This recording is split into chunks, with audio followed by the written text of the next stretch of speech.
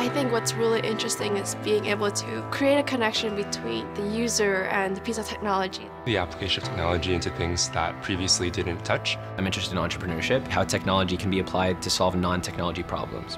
We're building a suite of artificial intelligence tools to evaluate virtual assets underutilization. Our project this summer was to detect cyberbot activity on secure networks. Simplifying a process that's normally months long to a few hours. And I'm doing all this at RBC. I'm doing it at RBC. I work at RBC.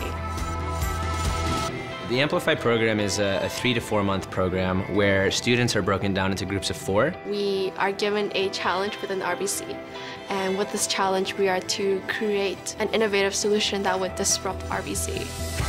You have a chance to create an idea, develop it and grow it and sell it. How you go about it and how you solve it is completely up to you, and the problems that we're dealing with are very real. The amount of focus that they're assigning to innovation makes it a great place to work. Everyone was so available to help us over the summer, to basically work with us to test and build and validate our model. I did not expect it to be so fun. Everybody's just having so much fun working. Ultimately, the conclusion of Amplify is a competition called the Amp Expo.